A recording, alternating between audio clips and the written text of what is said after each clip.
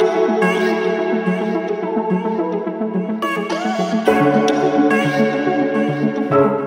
everyone, welcome to Growing Web3 podcast. I'm super excited to have with me Enara.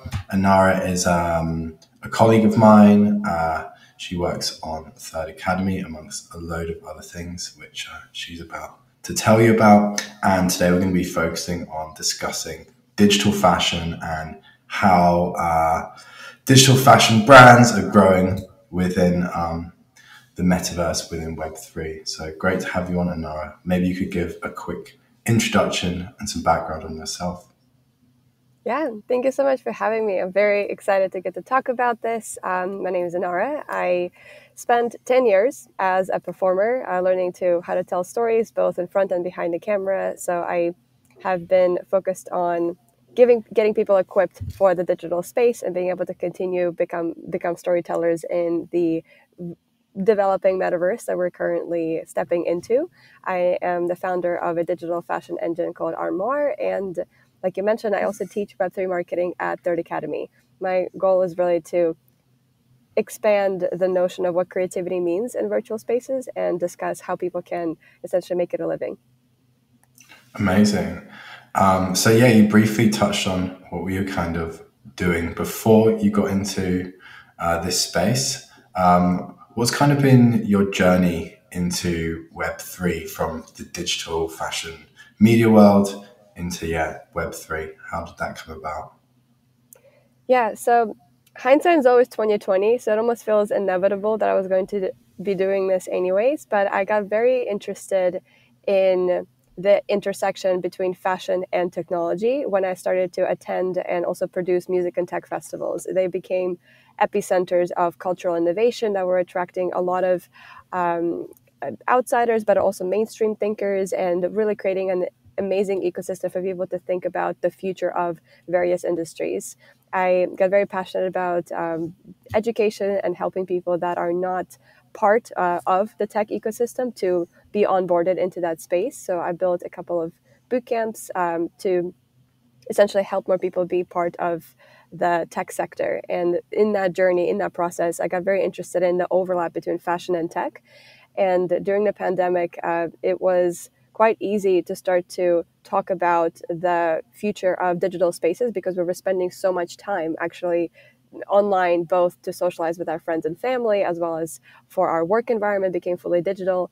And people started to wonder what it would look like to fashion our virtual lives and talk about the notion of us becoming avatars and seeing that journey kind of expand even more. So I started hosting conversations online about digital fashion as a topic, and am humbled to be part of this developing future as we're stepping into it. Amazing. So you're very much at the forefront of that shift, because I think we discussed this previously a few years ago.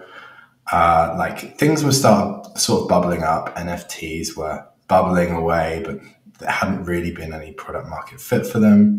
And then when the pandemic hit, this kind of sped up the innovation massively around NFTs. And obviously music, like live events, couldn't happen anymore. So a lot of things became digital, like they had to become digital to survive.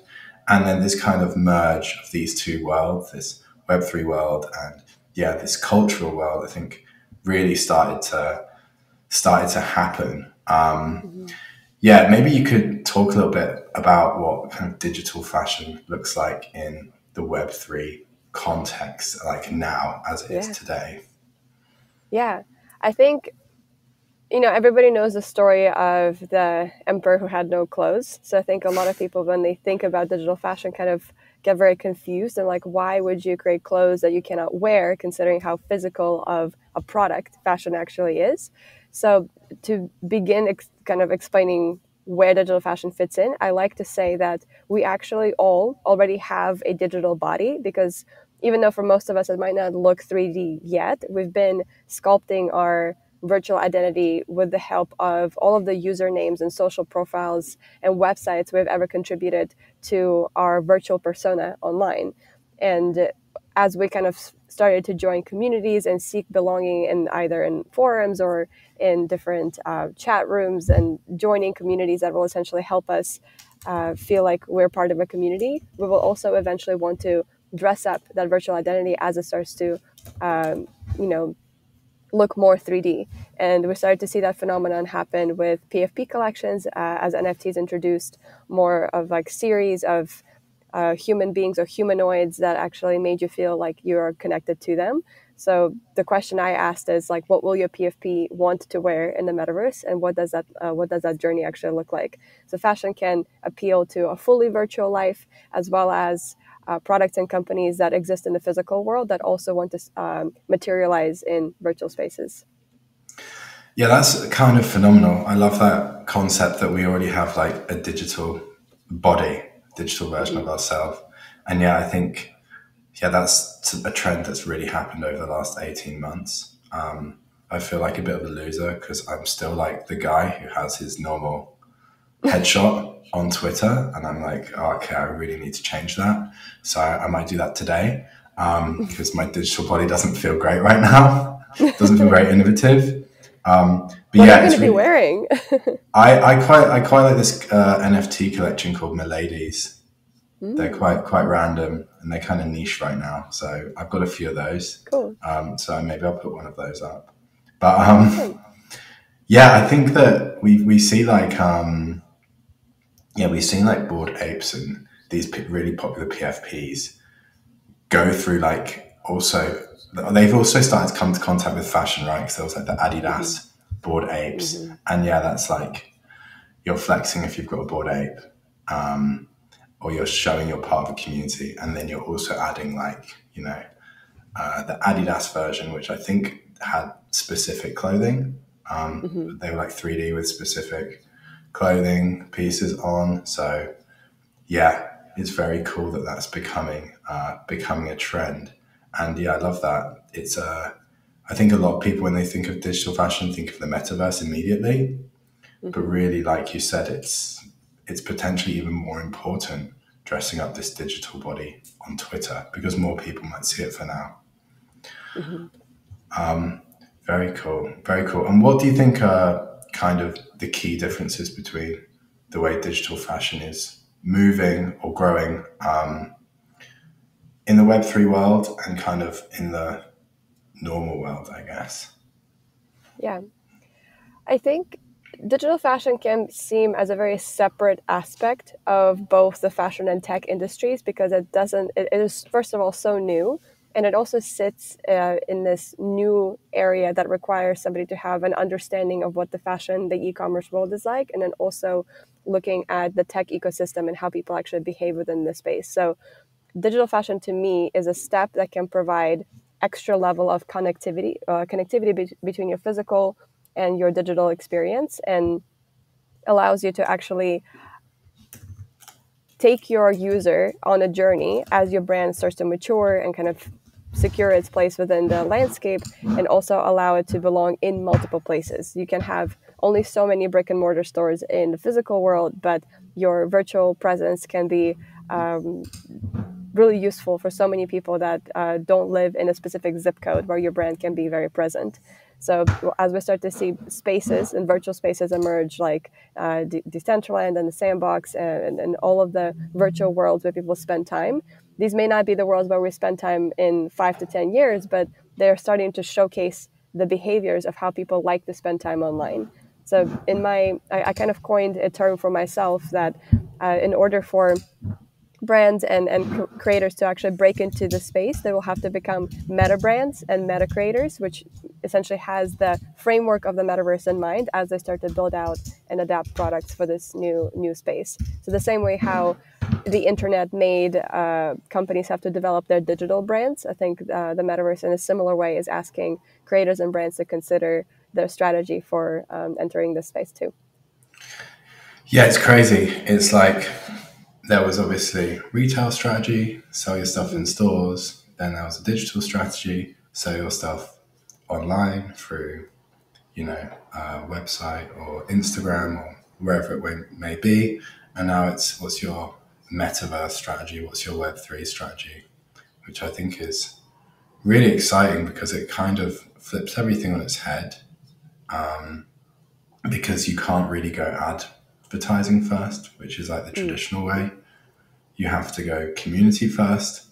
And yeah, this is creating a lot of interesting challenges for brands at the moment.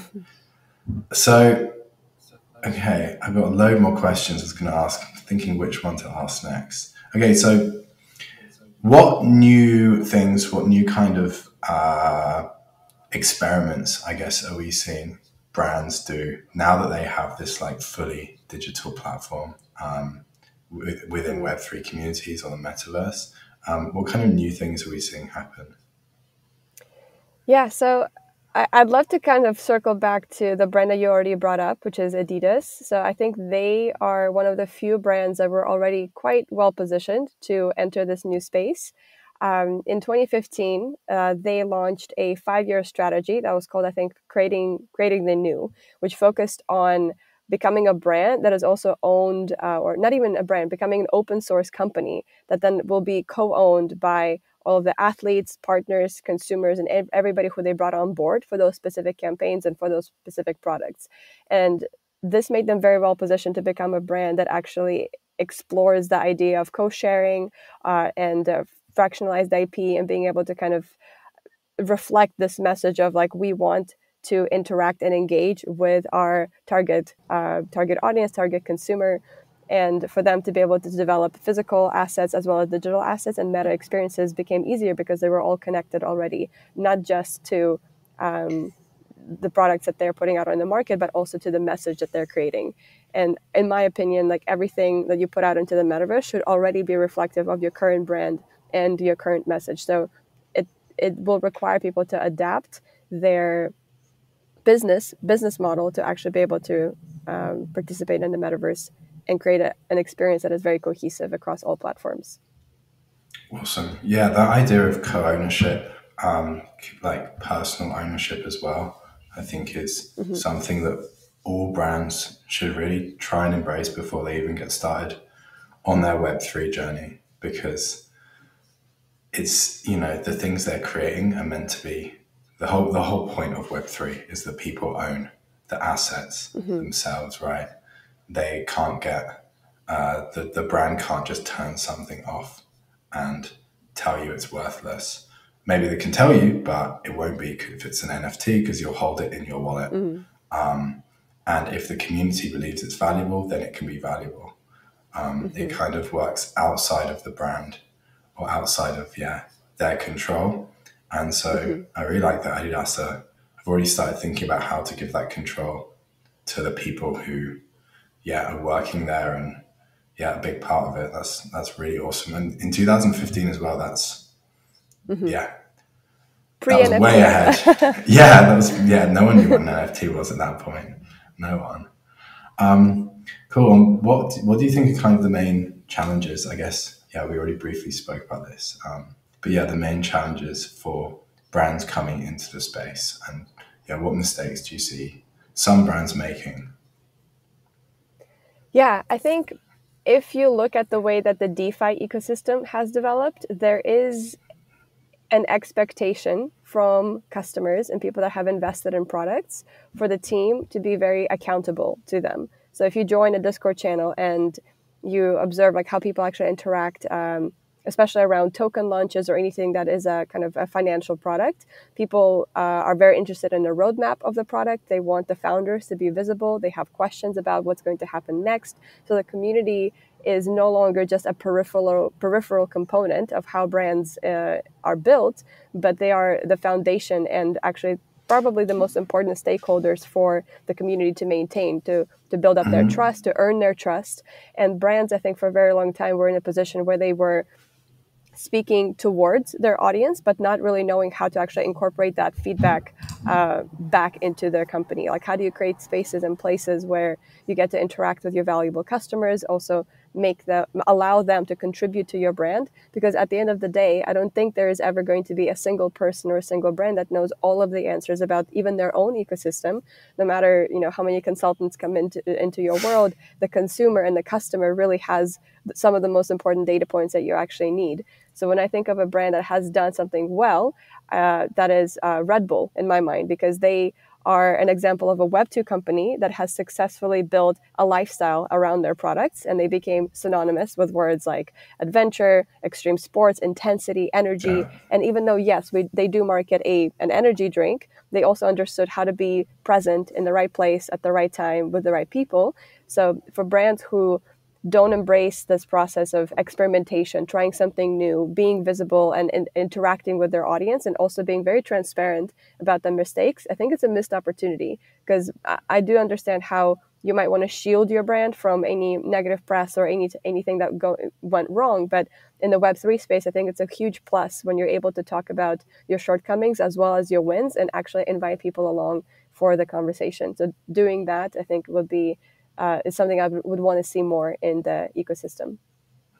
Yeah, I think it's interesting that when we work with larger brands, and it comes to like how are we going to present the team, how are we going to position the team or the brand. In some cases, the founders or the CEOs, like the executives, are actually quite keen to be involved, and quite keen to put their name on things, which is really, really exciting. And in other cases, they just want the brand to be at the forefront, which is completely fine as well. But yeah, it's really interesting to see how the dynamic changes between organizations where the founders or the CEO are really, really bought in, and they're happy to be like, yeah, I'll jump in the Discord and answer some questions. Whereas others are like, no, this is a brand focused project, and it will be like, we'll talk through the brand to the community, which can also work and be effective. Which brands do you think are doing the best job of linking digital fashion and Web3? Yeah, I think overall, I think any brand that's actually tried to run a campaign in a virtual space, whether that means Roblox, Decentraland, crypto voxels, they are imperfect ecosystems. Like, they're not synonymous with the vision that Ready Player One may have already painted in our minds of what a metaverse looks like. But I think as a brand, it is very important to begin that experimentation so that you can actually develop learnings and understand how your brand can adapt to these new spaces as they're evolving.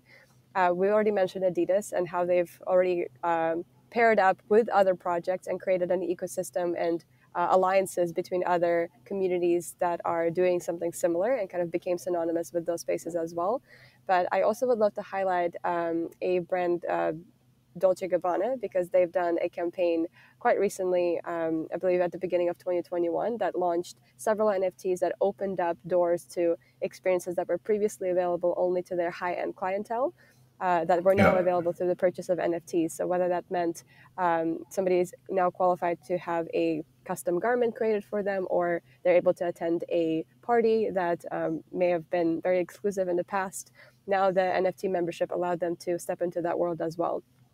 So whether this is the best way of executing a campaign or not, we're still, I think, are going to see that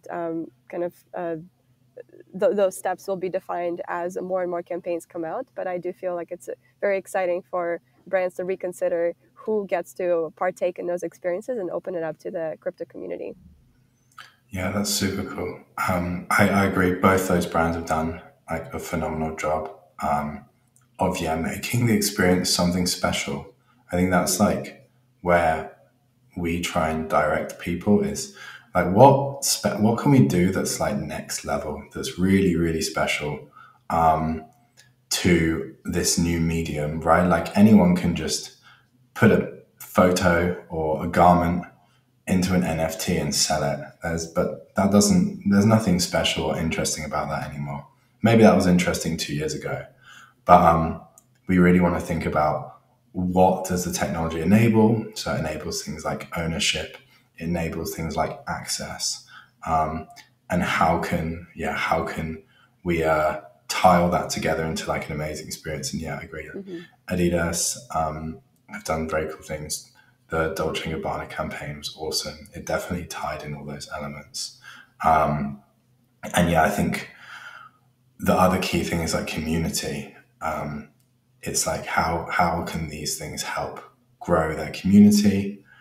And that's one way that one thing I always find like to as like a health check is you can just jump into Discord and you can kind of see what the chat is about and see, you know, within like an hour of poking around how engaged, how cool, how fun, how excited the community are. I think that's a nice like barometer Mm-hmm. as well. Totally. What do you think? How do you think the space is going to grow over the next 6 to 12 months? Do you think every brand in the world is going to launch an NFT or Web3 community, or will it be phased out? What do you think? Yeah, well, I mean, I definitely think every brand in the world is now aware of what NFTs are and how that's going to be impacting their business model.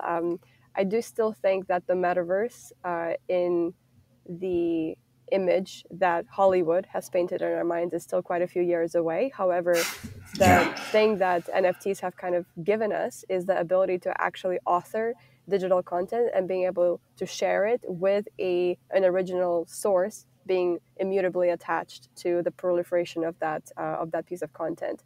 So what brands have been working on for a while is protecting their IP and being able to kind of create a brand that has a history. And especially if you're talking about luxury fashion brands, there is so much focus on the craftsmanship and how something is made and how it's revealed and like the entire ritual of the fashion week. And now when we're talking about virtual spaces, I think some brands are facing this a very difficult decision to understand, like, okay, how do we continue to preserve I guess, presenting our products in a special way and in a unique way, while not being able to talk about our physical products and the craftsmanship and what does digital craftsmanship in these spaces actually looks like.